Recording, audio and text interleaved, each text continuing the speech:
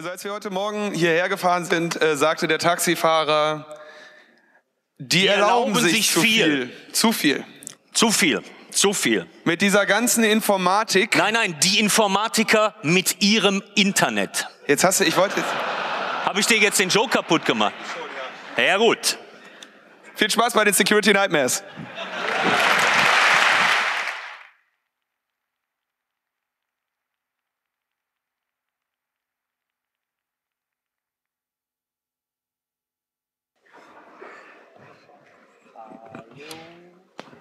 Hallo? Hallo? Seid ihr alle da? Wir haben noch 4 Minuten, bevor es losgeht.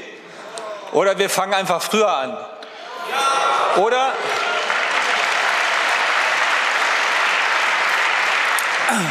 Oder wir machen die ganze Zeit Android-Witze.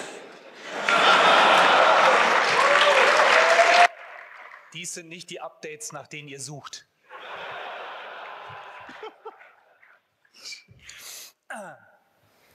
Okay. Schön.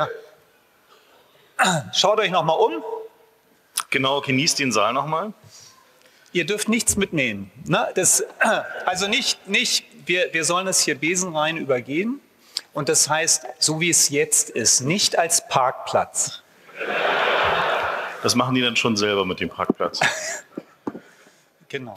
And I guess I can already welcome you to the translation for this edition of Security Nightmares. Your interpreters tonight are going to be Zibalis and myself, Waffle, and we'd be very grateful for feedback for this talk and all others that we translated. You can tweet them to us at C3Lingo or using the hashtag C3T. And you can also reach us by email at hello@c3lingo.org.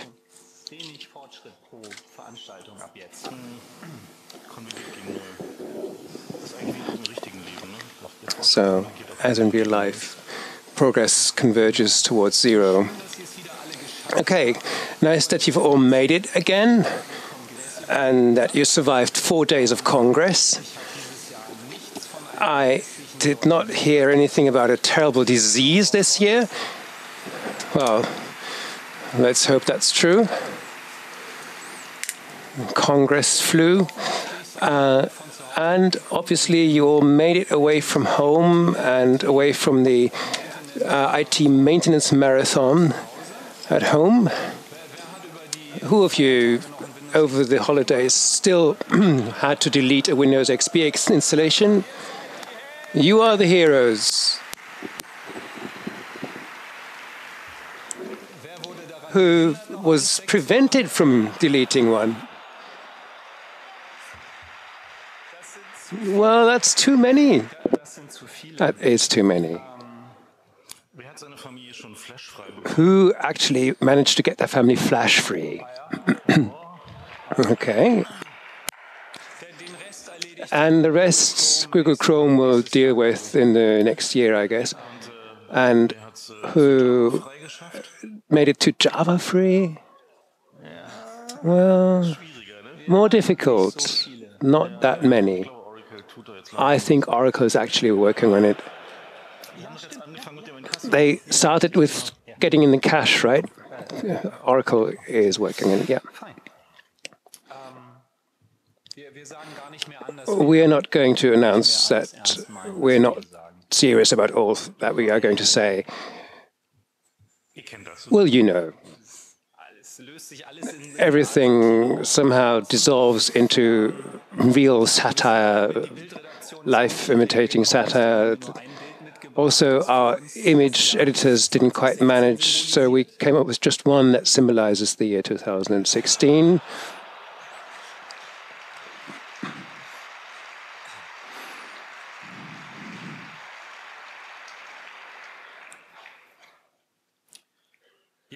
Right. Just mind the camping chairs there in the foreground. Because actually, when the world burns, it kind of looks nice, meditative, right? Looking into the flames, right? The advantage with having just an image of it, you don't have the smelly part of it. The olfactory one, right.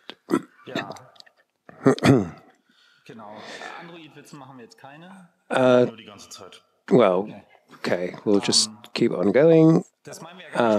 We're not evil about Android here. We're not going to make any more Android jokes. It's the platform used by billions, and that makes it relevant. And that's when things like these Qualcomm chip bugs in the LTE-capable Androids really bite. There were, 900 million devices affected, and just a fraction of those still receive updates.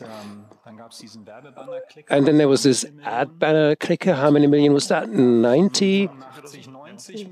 Roughly. So that immediately gets us to real stuff. And that's how the economy works. Someone has to click those banners, and well, if you automate that, the Trojans will do that. So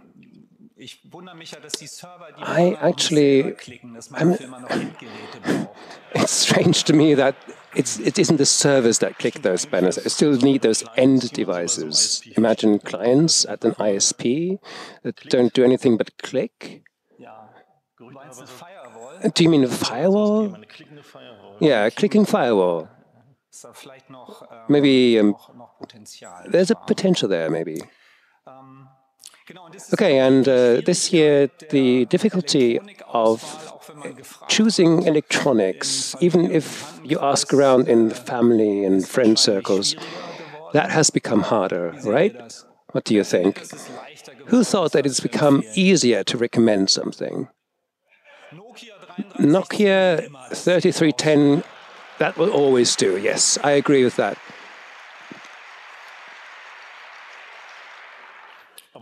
Although there are some China fakes of that too.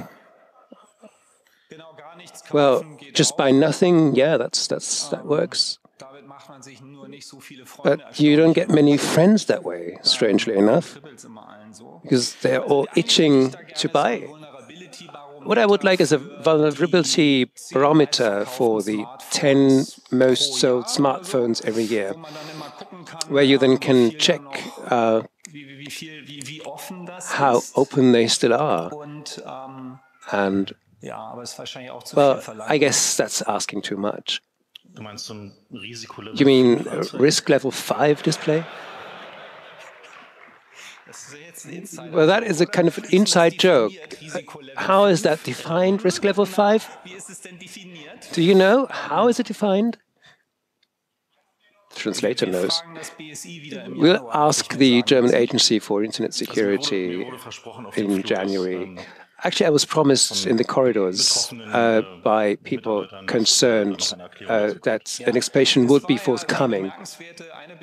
There was this remarkable thing, a product warning from the BSI, the Federal Agency on Internet Security, on routers, Netgear, plastic routers apocalypse, yeah. And yeah, that is remarkable, yeah. So what did it look like 10 years ago? We've been doing this for a while now, so looking back 10 years, the archives are still there. Nothing's even been depublished, as public broadcasters need to do. We call for more transparency in politics, because these are problematic groups. Or remarkable sociotopes, as I think we called them. And what I think we should have said was we didn't mean nude pictures. Although, well, at least this year we had quite a lot of politics transparency. The German Parliament was very transparent this year. Yeah, diverse. The next thing we announced was the self-service house search. We thought of cute little dog robots infected with state Trojans and having cameras in their eyes, going through flats. And interestingly, that wasn't even required, because apparently everyone, hello Alexa, they have their own digital assistants.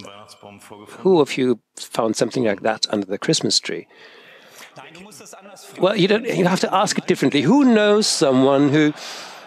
Ah, yeah, a few, but not that many. Why?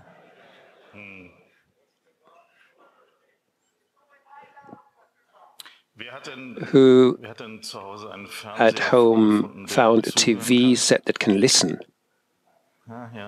Yeah, does happen. Camera is an old thing. The microphone is the new thing. And who then has to treat those with the drill? No one's daring yet.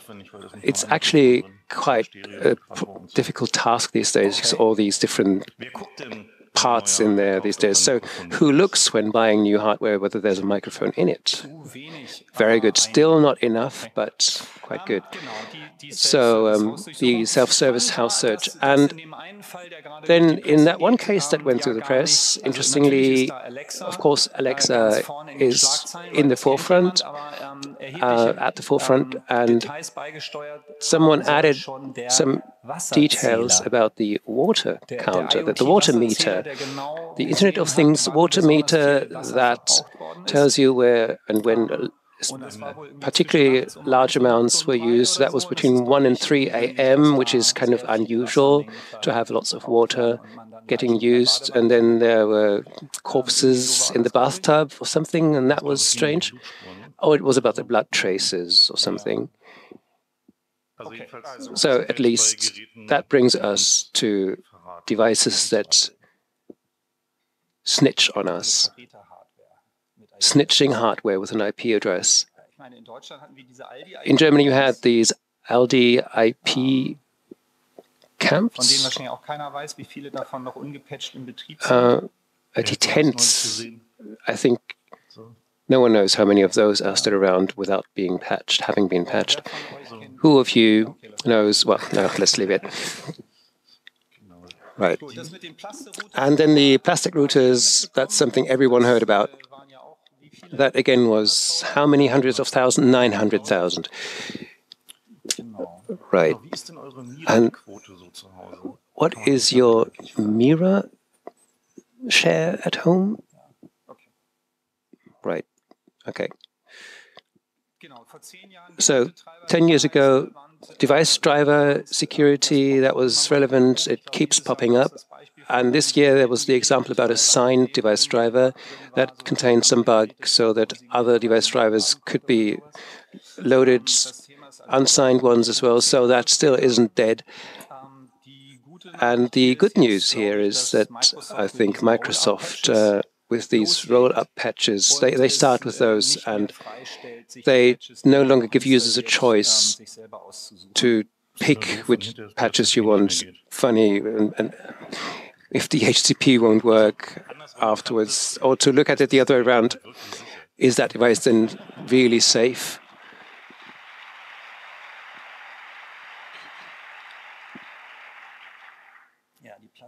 Yeah, the plastic router apocalypse, yeah, and standard passwords.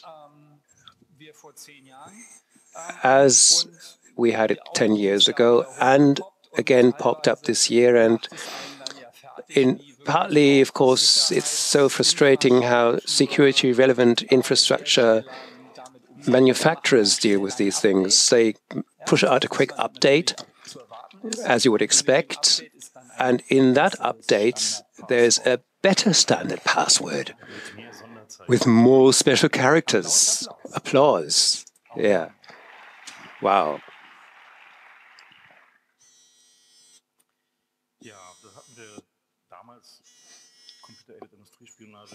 We called it computer espionage and Industry 4.0.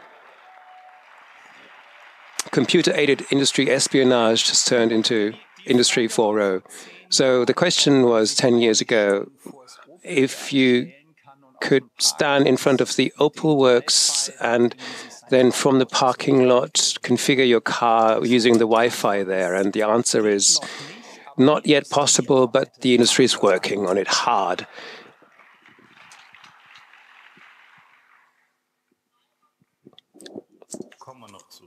We'll get to that.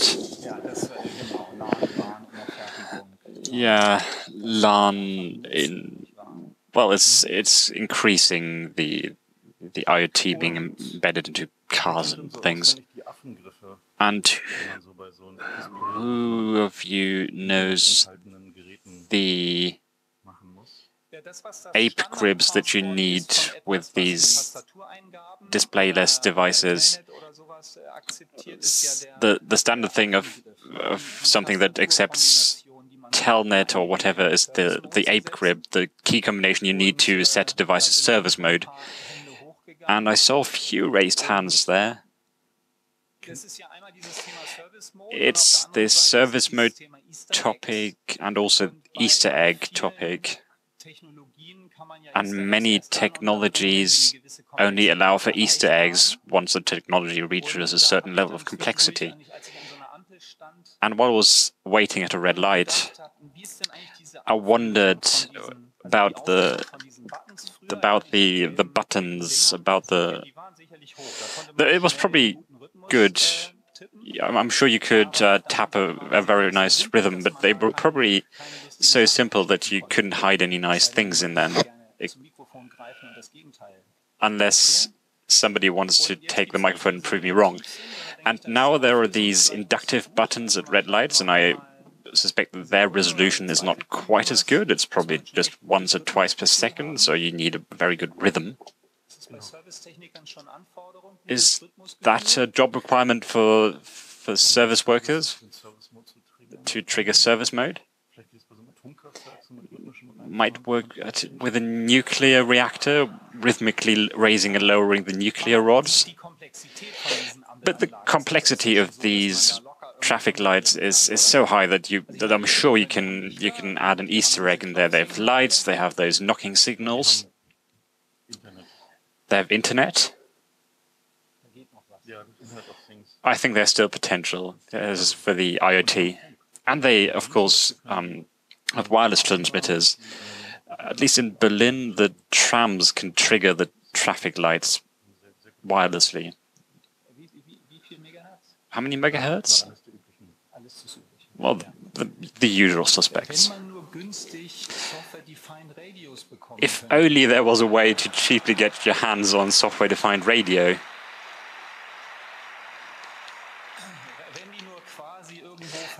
If only somebody gave them away. But that's probably not going to happen, is it? No, no risk. Not from the perspective of 10 years ago. The Internet Normality Update 2016, what we have to say about it is that in 2016, the numbers published are usually from 2015. Flash exploits are now at $100,000 each. iOS exploits at $1 million each. The FBI paid $1.3 million, but nobody knows if they paid for the exploit or for using the exploit. So OPACs versus CUPACs. If you can't laugh about that, then I congratulate you.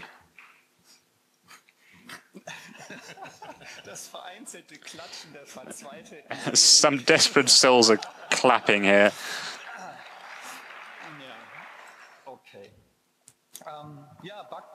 Bug bounties. Google paid $2 million last year, which is as much as in the 2 or 4 years combined that preceded it. And Apple has entered as well. They're pretty late. Why are the prices on the grey market as high as they are now? I think it's because ransomware Trojans, which we explained about last year, switched from exploit marketing to business to consumer. Business to business switched to business to consumer because now you can get money from everyone. And I think that's because the prices climbed because of monetization of a usual exploit chain works pretty well these days. We'll come back to that later. Back to numbers. Bugs in the Linux kernel apparently have an average lifespan of 5 years. We don't have any numbers for other code. We have no figures for other code. Yeah, you should turn off more things. We see that open source is brilliant. It's just a fact free of any value attached to it. But the code that's being rolled out now,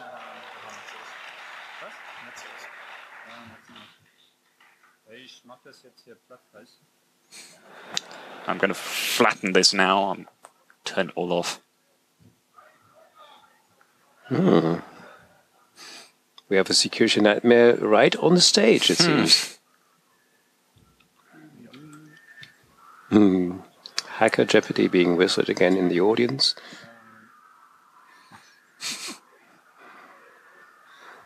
Old evergreens never die. Do you know how you call something like this? Resilience. You can do your intermission music yourselves. No technology needed. So cyber damage has amounted to 18,000 euros per year instead of 10,000 euros last year. Insurance money insurance premiums are rising. And the wire transfers that are being executed by Trojans, Dridex seems to have caused a damage of $10 million, and single transfers amounted to up to $2.1 million.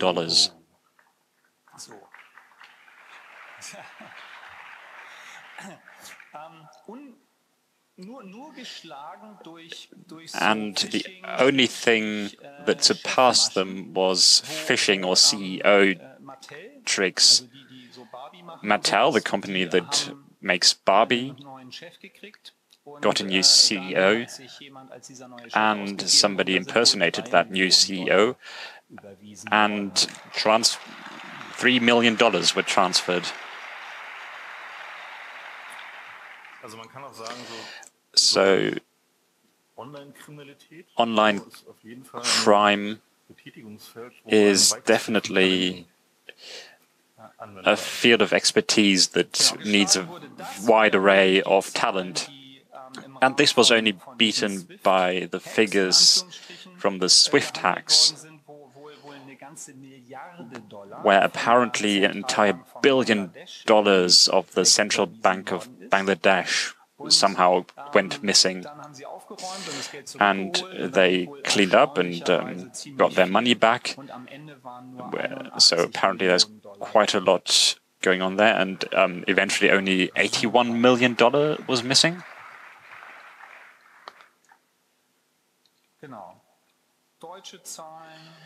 German figures: 4% are victims of identity theft, 8% fell victim to phishing, 15% use ad blocking. Apparently a third of those aged 18 to 24. How many in this room use ad blockers? All hands just went up. Yeah. I think that's probably 101%.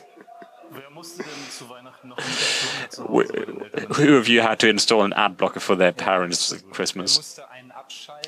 Who had to disable it? Because they would have got no cake otherwise. 3 of you. One question though: who of you uses more than one level of ad blocking? 10%.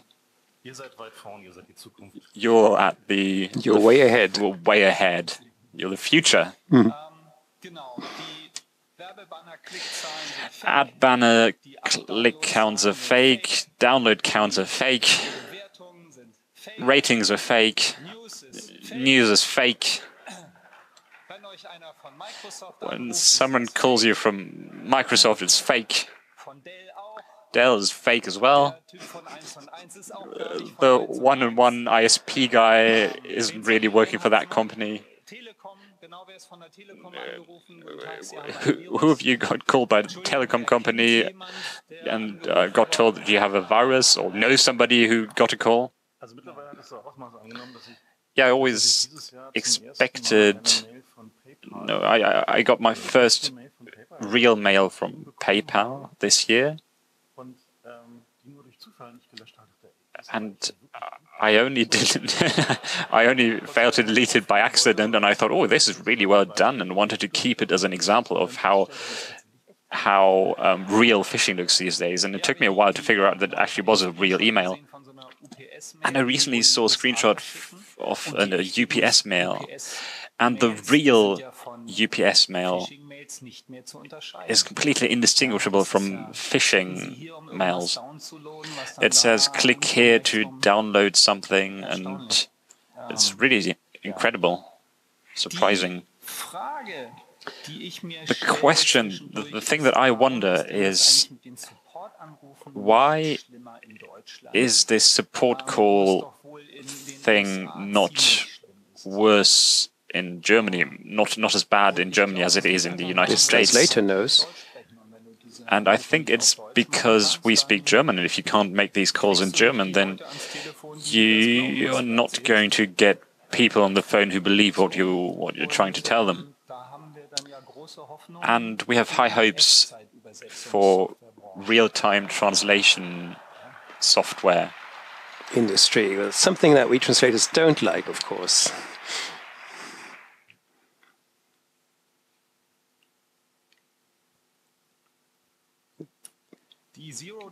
0 days that have been in use, that have been observed in the wild, were the same in 2013 and 14, and they doubled in 2015. So it's more worthwhile these days, apparently. And aren't they being sold to governments first? Or didn't the governments really know how to pay for them in 2015? I believe that, considering how much a ransomware campaign gets you, it's just more worthwhile, and it's not quite as morally objectionable. One more theory could be that the first wave is completely ignored. Nobody notices it. It's against political dissidents and whatever. Nobody notices that, and once that's over, it's used against everyone. We don't really know. If you know more about it, please tell us. E-government. Data wealth. Crypto. Voters' registers. Many voters' registers were hacked this year. 93 million Mexican, 55 million Philippine, and 49 million Turkish voters. And that was a complete attack on all the voters in the database. One of them was a MongoDB. One of the 35,000 open databases that are not properly secured was apparently one of those. And of course, there's quite a lot of data attached to that. And you can see that the government always told us that data is the oil of the 21st century, and you can see this cooperation between e-government and data richness. So the more data the government collects, the more data wealth there can be, unless they don't have a proper backup strategy. I think there was a survey. Did you have a computer incidents? Yeah, why, how many? And then they asked whether or not companies classified their data, and 64% of companies didn't, and just 52% of companies had no problems with backups, which is those who never tried if they can actually restore their backup.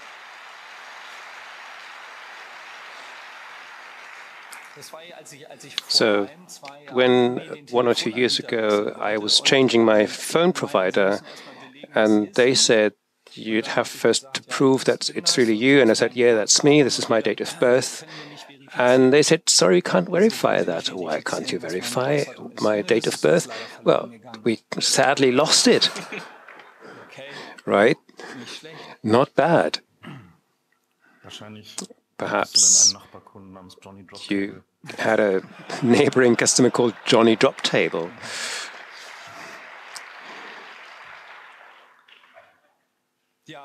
Yeah, then there was the election computer massacre. Election computer, voting computers still haven't gone. And you get the impression that this is the asbestos of democracy in certain places.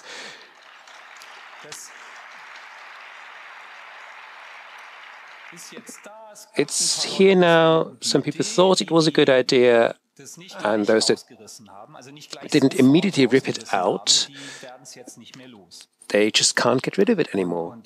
And there's a certain inertia there, and the dynamics isn't quite clear to me, but the only hope that I have is that, as with asbestos on building sites, there was a huge problem there, and now it's routine. So perhaps voting computers will be dismantled and replaced by paper, and that might become routine as well. Right.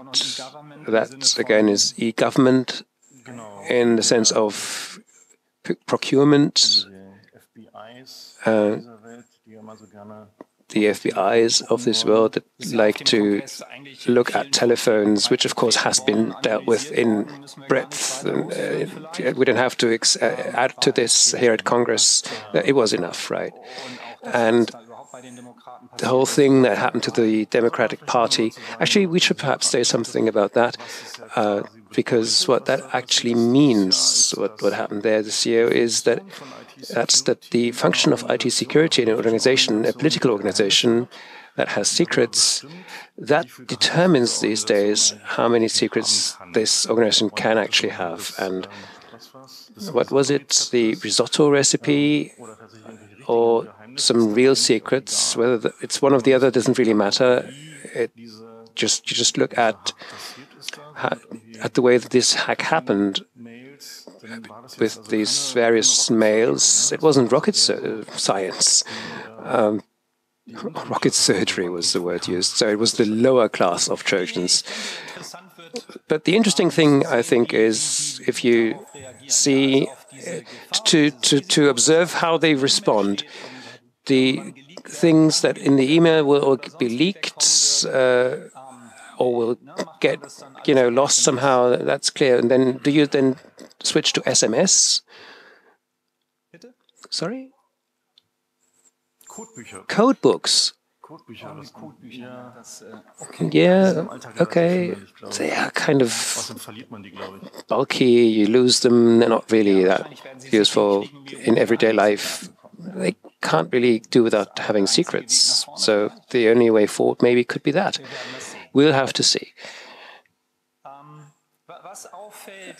What is conspicuous if data always gets lost, and you look at these cases and say, wow, this is the error registers just got lost, and the electoral registers got lost and contain not just first name, surname, address, ID number, social services number, date of birth, but also the parents' names, not in Germany, but anyway. So you ask yourself, how much data do these people actually have? And how much data do other people have? And how have they got lost as well? And you then realize that this data wealth is a very asymmetric thing. Many people out there have data about us, and we don't know. And if we do know, or have a rough idea, then still it's in no way tangible or understandable to the individual, in no way understandable or And you need examples like someone going away and what Malte Spitz did, get together with a journalist and use the whole telecommunications retention data to actually visualize what this actually really means. And what I'm missing there is this feedback function, which brings us back to the call for a data resume or data statement, which we'll have to, I think, redo. Or the data that authorities have about me should be sent to me in a letter every year.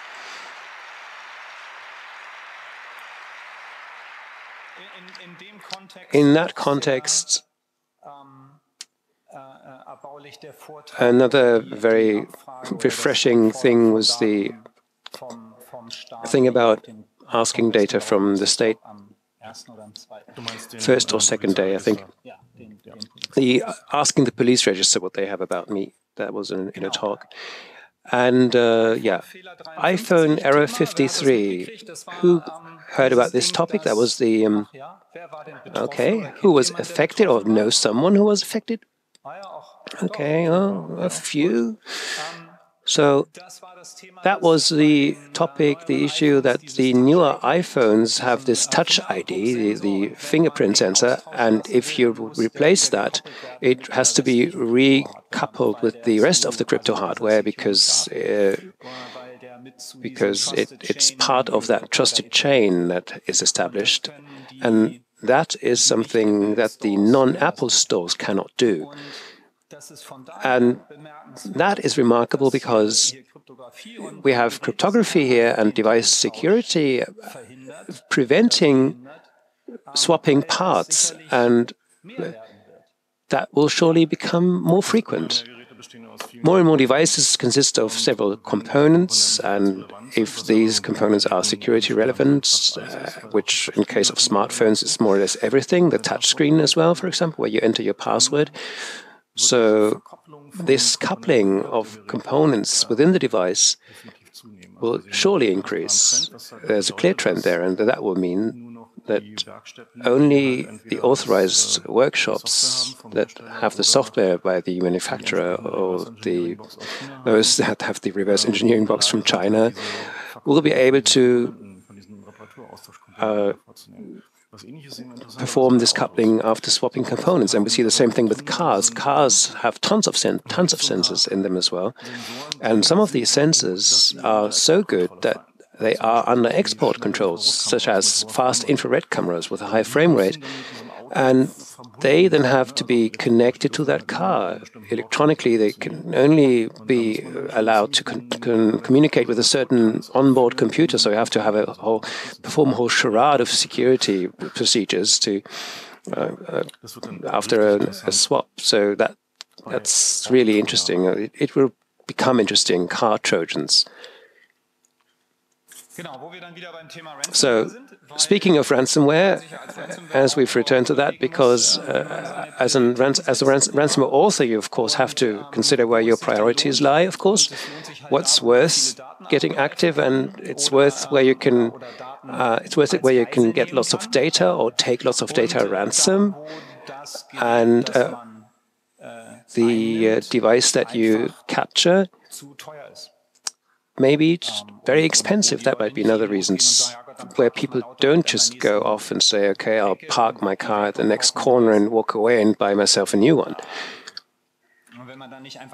And if you then just can't rip out the main board and put a new one in, then you'll have to pay. If I was writing such a car Trojan, I would prevent people from locking their car.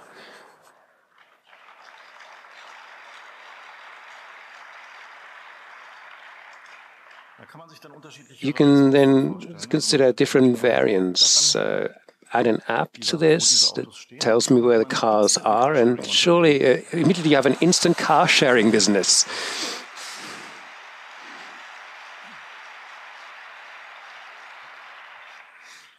Yes. Your car is now delivering pizza until you've paid me.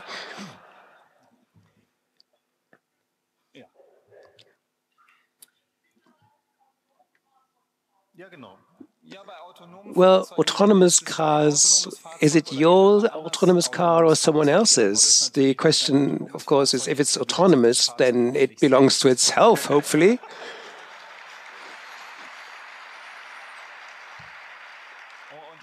And the question is whether a steering wheel lock or a tire clamp is taking away freedom, robbing it of its freedom. So this ransomware thing surely has a lot of potential still. We'll come back to that. I think ransomware, we had it last year, I think we said it, but that is a really broad field, and it's very interesting to see how people deal with it. This ransomware topic encrypts your computer, all right, but nothing's really happened there yet, because the transaction, paying the ransom, how does the average person get hold of Bitcoin? And the evil guys have a certain support hotline. I think what they do, what I would do, I don't know, I think I would build the easiest operable Bitcoin exchange ever. Insert your 10-euro note here, and you have a Bitcoin coming out there, and you can immediately enter your Trojan's address in there, right, and paste it in. And if you would then run this yourself as a ransomware operator, you would have plausible deniability, and on top of it, the cash in your pocket immediately. Ooh. Right. So the new dimension there surely was you can't pay, no problem. Just send this Trojan to 2 friends, and if they then pay, right? And of course, you're laughing, but that is incredibly perfidious. If these people then start thinking how they should compose this email so that the victim on the other side actually clicks on the thing. I first read the headline and thought, what? I have to infect 2 people in order to get disinfected and get my data back? If I have registered my own domain, I have as many friends as I want. And then I read on and said someone will have to pay at the end. I thought, well, but fortunately, the Facebook people have so many friends. All right. Okay. But on a positive note, let's encrypt. Applause.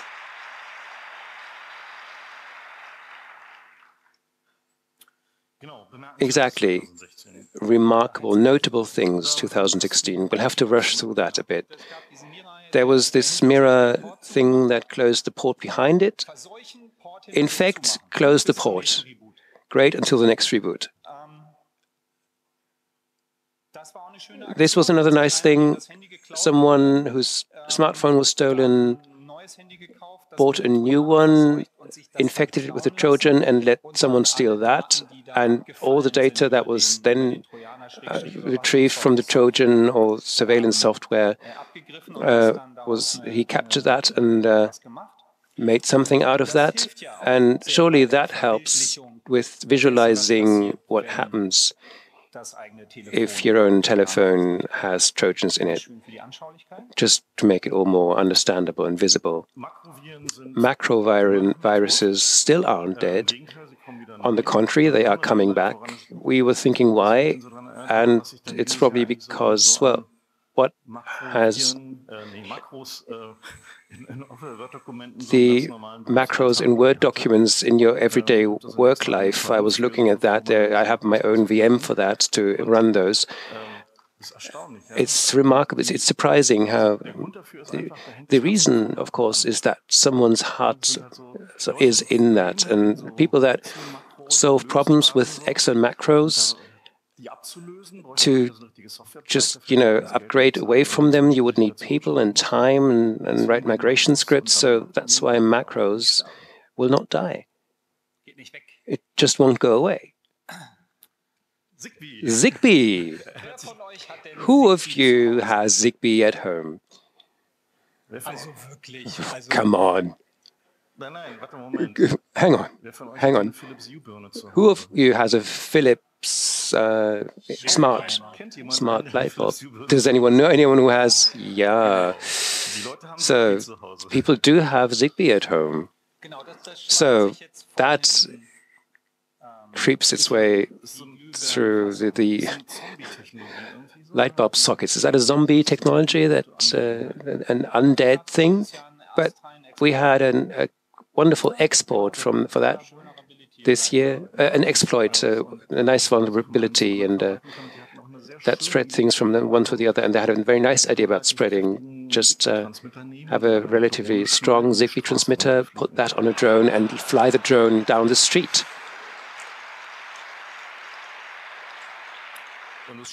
And the nice thing about that is that you can't then just do normal blinking lights, but RGB blinking lights.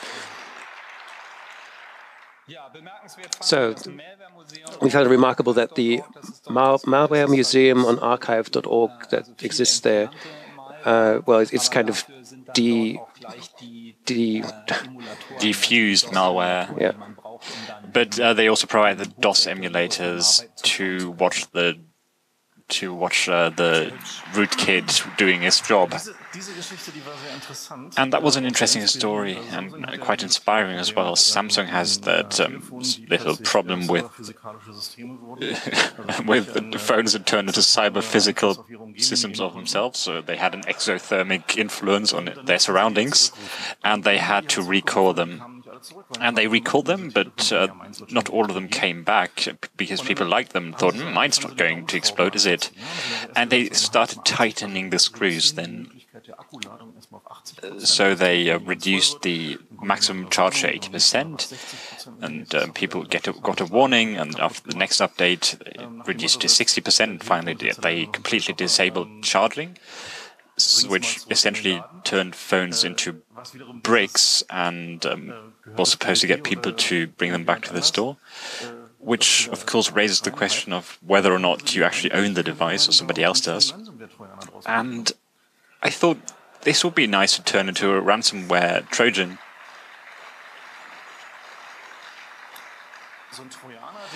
A Trojan just goes along and reduces the maximum charge to 60% and doesn't do anything else. It's a pity we didn't hear that. Apparently very clever remark. Someone from the audience thought that would be Apple's strategy.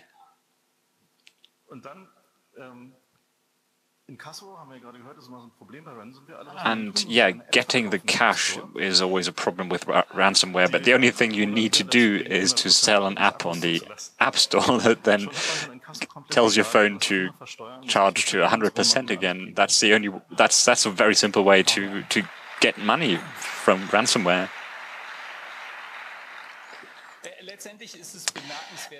So it's, at the end of the day, it's remarkable because it's going to happen more frequently. This will not have been the last time that this is something you have to do as a manufacturer to avoid ridiculous legal risks.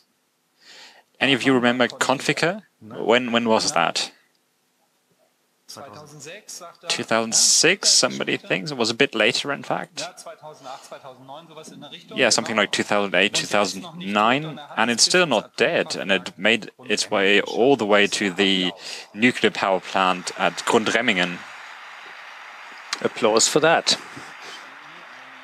An achievement.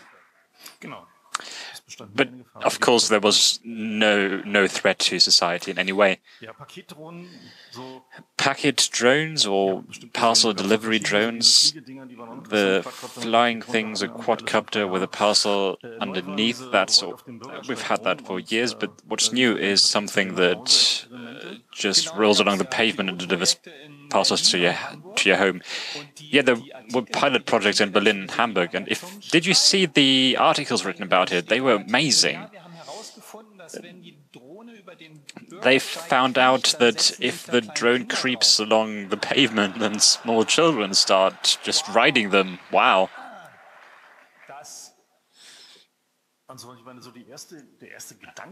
And the first thought that came into my head was, do I still have enough copper cable to build a box for it? No, it's not a Faraday cage for drones. It's my rabbit cage, officer. Why I'm standing on this trapdoor? No, that's not a pit for drones. It's just I don't know, sewage cover. Sewage cover. Thank you. Yeah.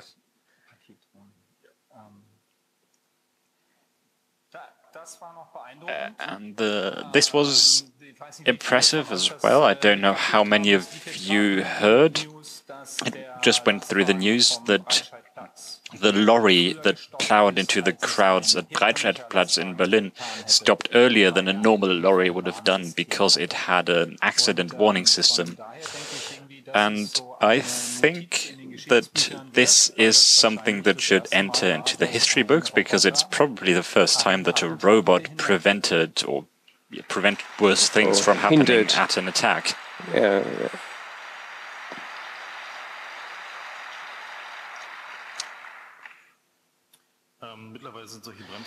And these braking systems are now mandated in the European Union for newly licensed cars, but it's remains to be seen how fast they're going to be retrofitted. 2016, let's look ahead. Hardware is software, you will know that.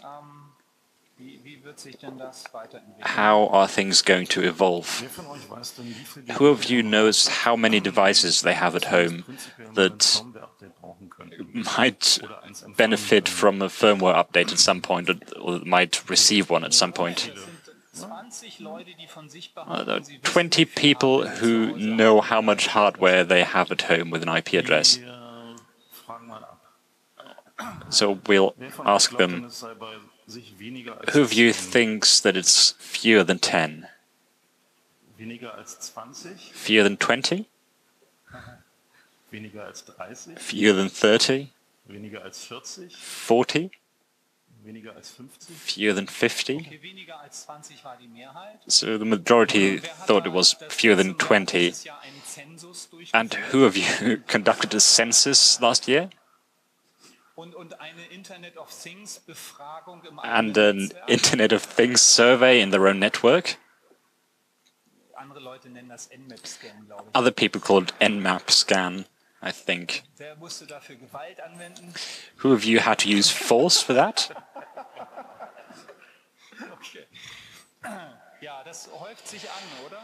It's increasing, isn't it? Who of you has things that they know need to leave the house? Oh, everyone. Okay. Yeah. Vorsätze fürs neue Jahr. Maybe some New Year's resolutions there. But technological debt, that probably your kids' tablets or your grandparents' tablet computers.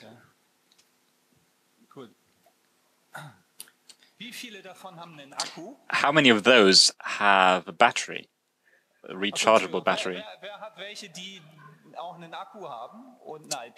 Who has devices that have both a battery and an IP address? All the others are lying. Does your insurance know about that?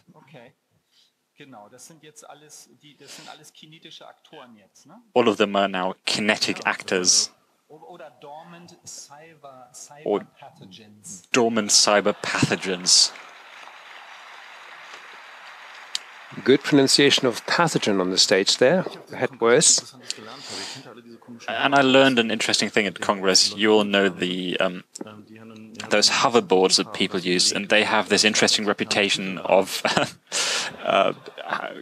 having spontaneously combusting. And I was told this is a problem in mechanical manufacturing. It's a product that matures at the customer's place, and you should unscrew it first and remove all the small manufacturing defects, and afterwards it's perfectly safe. So it's as simple as that.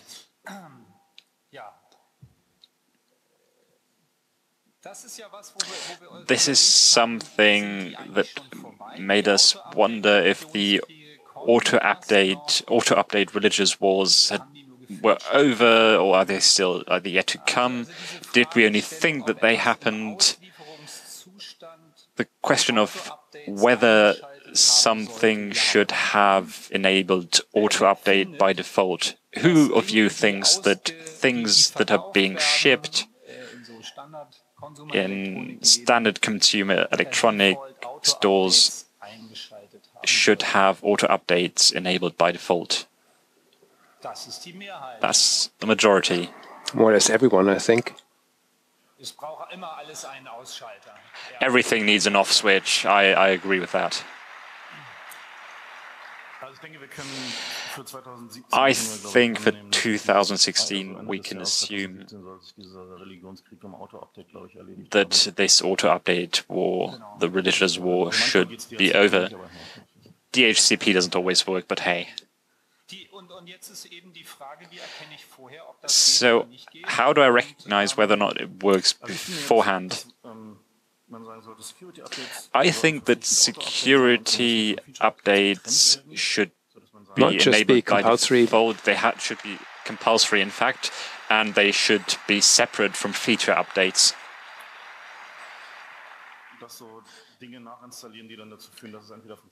So, I don't like. I would prefer that I can choose whether or not I install things that disable functionality. Or spy on me. And of course, it's not always easy. I did different things on my router than just routing IP packets, and suddenly Telnet was gone with a security update. Of course, that's no joke, but hey.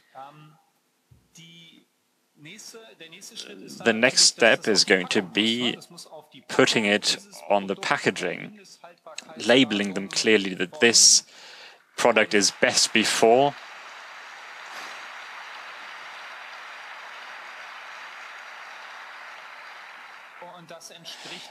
And this corresponds to the time that you have for security update, the time frame in which security updates are going to be provided. But this is going to be interesting in the details. I spoke to a Russian security researcher this year, and that was quite interesting.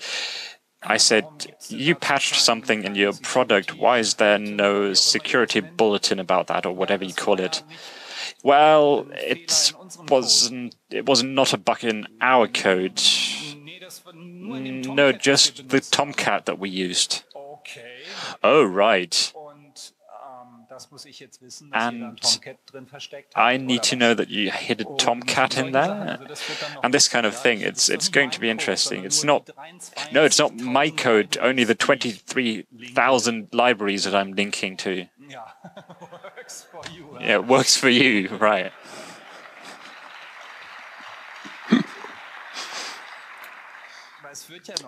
And it gets worse, or it will do.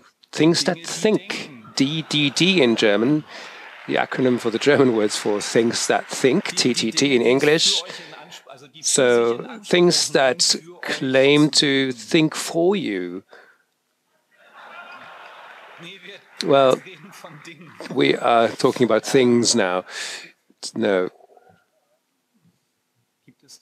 Is there an analogy hidden in there somewhere? In politicians that claim or think to be thinking for me? I can't quite think of anything. So these neural network thing, perhaps, and that's where things do get funny, because if you can't get around them because they're built in and you can't patch them away or disable them or neutralize them in any other way. For a few years ago, we had this flood of stickers on the Congress, warning stickers for the 21st century, and in there you had contains AI, that was nice. So we have contains internet, we need contains cloud, contains AI. Are you listening? No, listening to you. Contains cyber.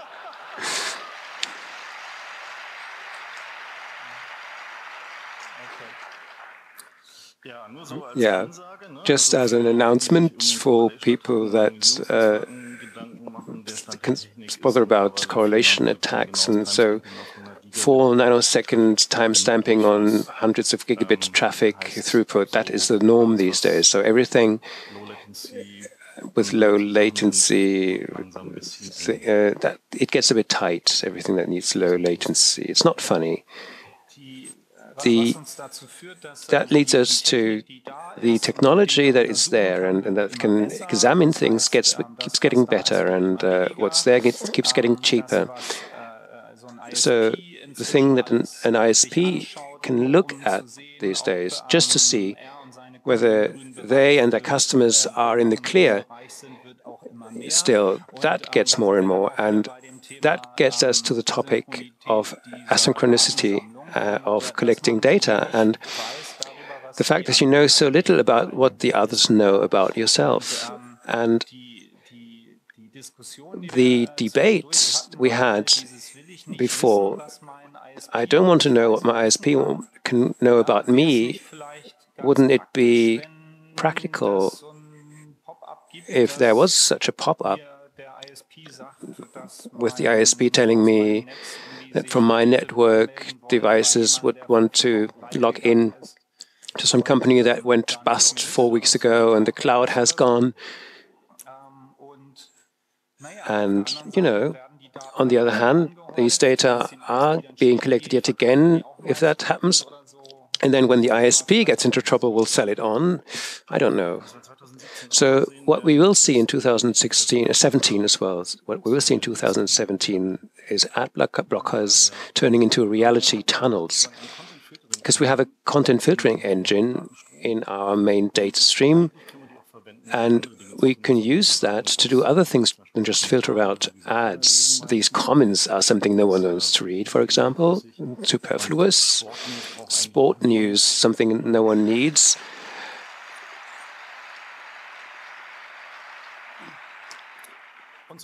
And that's how it starts. You begin, and I believe if you look ahead a bit, not just 1 year, but the next, I think ad blockers are becoming better and better, which is why we need ad blockers. And these then have to become intelligent. So we have a distributed machine intelligence that blocks our ad blockers.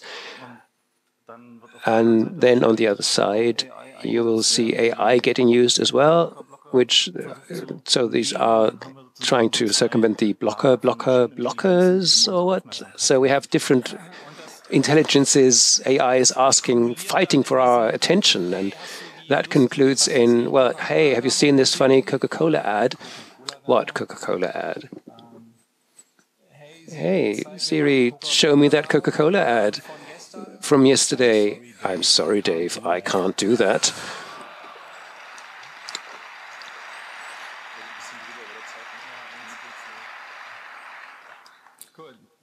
Okay, next page. Penultimate page, or ultimate one. Business models, crypto and sports, shadow databases. So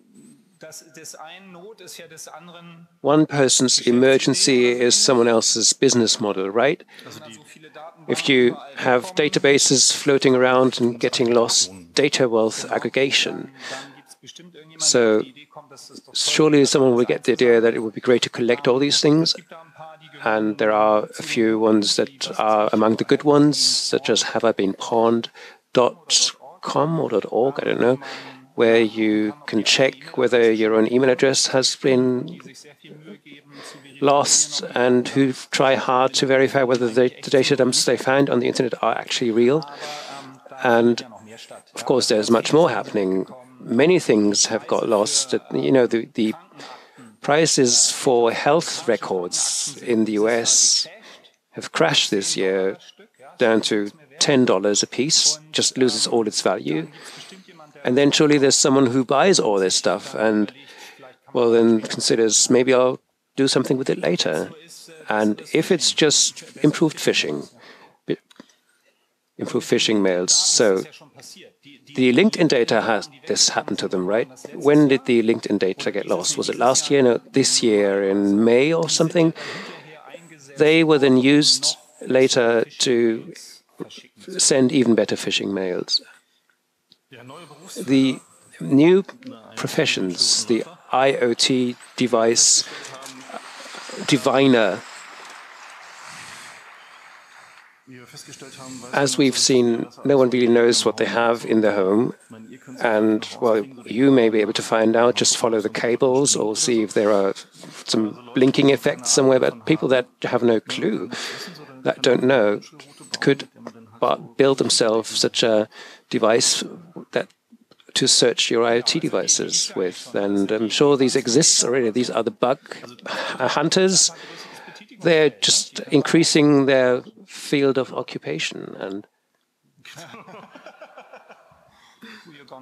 who are you going to call? What we also can assume is that storage crypto is just tactical, because something is always going to get broken. The random number generator may be bad, or the password that secured or stored the phone backup on the laptop was bad, or something's always wrong. So we have to assume until further notice that storage crypto consider storage crypto a more tactical thing. So you have a platform such as iOS, and the exploits for that are worth more than $1 million by now. And still, it's the case that forgetting your passphrase only compels you to switch it off for a few years or a few months, and then you'll get back to your data. That's just an intermediary thing. And if you then see, well, we deliberately said storage crypto here, but those that believe in perfect forward security,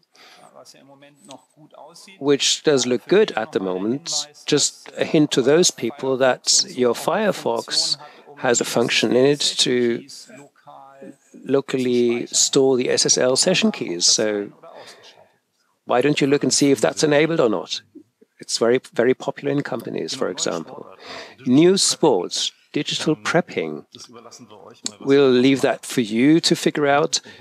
Think about it. Preppers, that are those that prepare for the zombie apocalypse with storing dry food at home, generator in the garage. And digital prepping, of course, also includes power supply, right? Photovoltaics off the grid, that work off the grid, or at least USB chargers that work this way. Sure.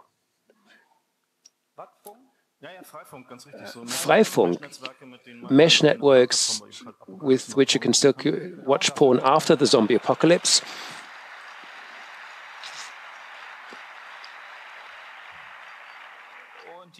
And the necessary amplifiers for that. So digital prepping, I think that sadly includes a YouTube archive, because how would I kill an animal, or how do I gut it, the one that I killed today? You won't find that in Wikipedia, will you? Right. And the last item is the fact that we think